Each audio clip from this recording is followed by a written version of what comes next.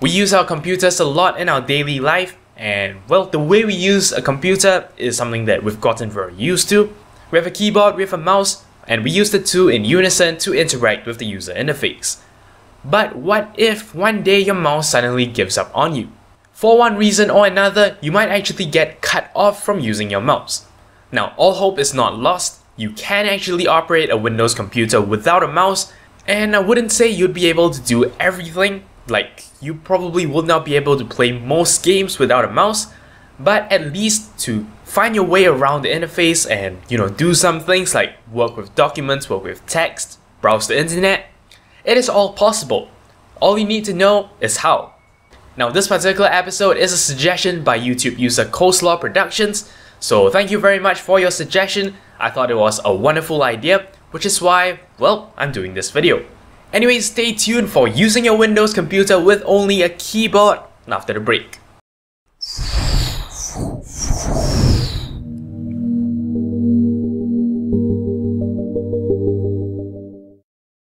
Hello and welcome to another Random Wednesday video.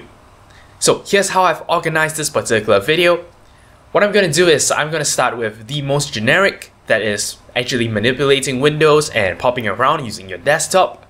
Then I'm going to look at just a small number of specific things that you might want to do. That is things like surfing the web, working with your file explorer, or editing text in a word processor. Then we're going to move on to actually look at some things we could do if we really needed a mouse. First and most importantly, you need to be able to launch programs and manipulate Windows with your keyboard. Now, luckily, the former is extremely easy to do. All you have to do is to hit the start button on your keyboard and start typing away. This invokes the Windows search function, and in fact that is how you run programs, because you search for the program you want, it appears in a list, you use your arrow keys to select it, and you press enter to open it. When you have something open and you want to close it, alternate F4 will close down entire programs, and the escape button will close down open dialog boxes. If you ever need to right click, most keyboards actually have a context menu shortcut key, but if that's missing from your keyboard, you can also press Shift F10. To access any menu item, hold down the alternate key. This will actually show some little underlines for your menu items, and by just pressing the corresponding key on your keyboard, you will pop open that particular menu. You can also just press alternate and use the arrow keys to navigate around instead. This one is a famous one. You can use the alternate tab to switch between different applications. Basically, alternate tab will show up this switcher menu. By just pressing the tab button, you will choose a program, and when you lift up the alternate key, that is the program you will jump to. For a program with tabs like a browser or a settings page, use Control tab to change the tab you're looking at. Also, of course, you can use the tab key to select any UI element on a page. Once it is selected, you will be able to interact with it. By the way, for any tab-related keystroke, holding down Shift while running the keystroke will actually make things go in the opposite direction. So you're not actually fixed in moving in one direction through tabs or through UI elements. Okay, let's talk about moving windows around. First, to maximize a window, hold down your Windows key and press up. You can also maximize it to either side of the screen. Hold down Windows and press left or right. To restore maximize window, hold down the Windows key and press down. In this state, to minimize it entirely to the taskbar, do the same keystroke again. To see your desktop, press Windows D. Now, to actually get everything back to the way it was right before you did that, do Windows D again. If you really need to see the operations associated with a window, press alternate space and that will show up a little menu. If you choose the move option, you can then use your arrow keys to move a window around. Okay, let's talk word processing. Now, you probably already know this, but pressing up, down, left or right will move your text cursor throughout a paragraph of text. However, you can actually combine this with certain other modifier keys, and well, these might do things you don't know. For example, you can move through text faster by holding down Ctrl before you use the left and right key. This will actually cause your cursor to jump an entire word at a time instead of letter by letter. In some programs, you can also combine Ctrl with backspace, and that will delete word by word instead of letter by letter. To go to the start or end of a line, press the home and end buttons on your keyboard. Ctrl home or Ctrl end will move your cursor to the very top or the very bottom of a document. Now, you can also make selections in text.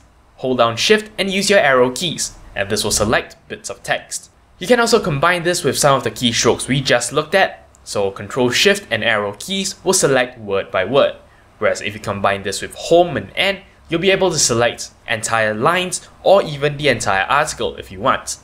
Of course, on top of that, there are some formatting related keys that you probably already know, so I'm gonna just go through this very quickly. Control B for bold, Control I for italics, Control U for underline, Control P for print, Control S for save, Control Z for undo, and Control Y for redo. Okay, on to surfing the net. Surfing the net with just the keyboard is also extremely possible.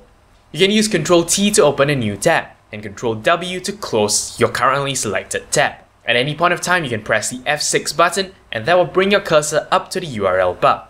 Speaking of the URL bar, you do not have to type in complete URLs. You can just hit Control Enter, and that will fill in both the www at the start as well as the .com at the end. Firefox also allows autocomplete for .net and .org domains. If you do Shift Enter in Firefox, the autocomplete will fill in .net at the end instead, whereas if you do Control Shift Enter, it'll fill it in with .org.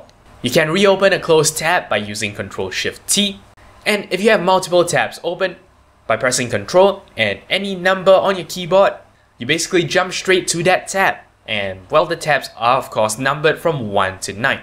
With regard to individual pages, if nothing is selected, you can actually press space to scroll down in a page. Use F5 to reload a page, and escape to stop a page from loading. You can use alternate left and alternate right like your back and forward buttons. Backspace also works the same way. Basically, it is also a back button. On top of that, you can also use alternate home to go to your home page. With regard to zooming a page, you can use Ctrl- and Ctrl+ to change the zoom, as well as Ctrl-0 to return things to the default zoom value.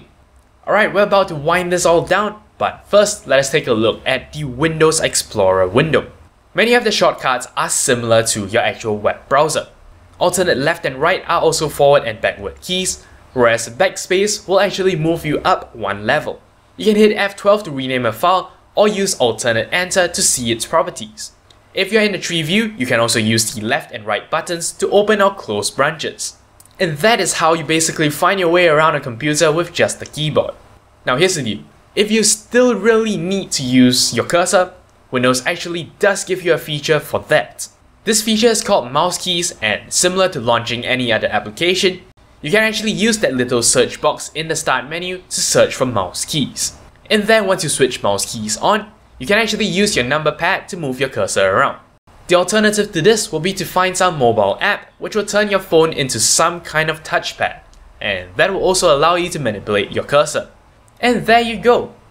If you don't have a mouse, you can still use your computer. It might be a little bit hard, you might have to remember some additional keystrokes that you don't normally use a lot, but it's definitely possible. Anyway, that basically wraps it up for this random Wednesday episode.